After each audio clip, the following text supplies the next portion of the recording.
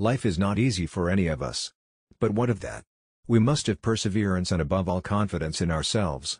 We must believe that we are gifted for something and that this thing must be attained.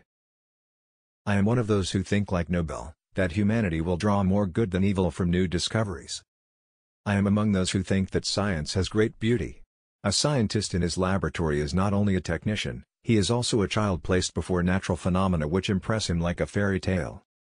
Humanity also needs dreamers, for whom the disinterested development of an enterprise is so captivating that it becomes impossible for them to devote their care to their own material profit. Please like, share, subscribe and press the bell icon. You cannot hope to build a better world without improving the individuals.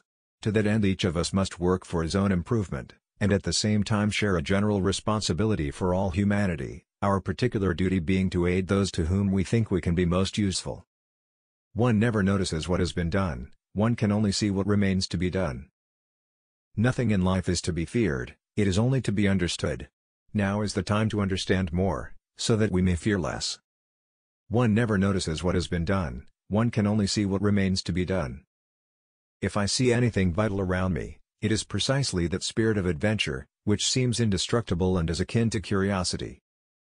During the course of my research, I had occasion to examine not only simple compounds, salts and oxides, but also a great number of minerals. Please subscribe. Thanks for watching.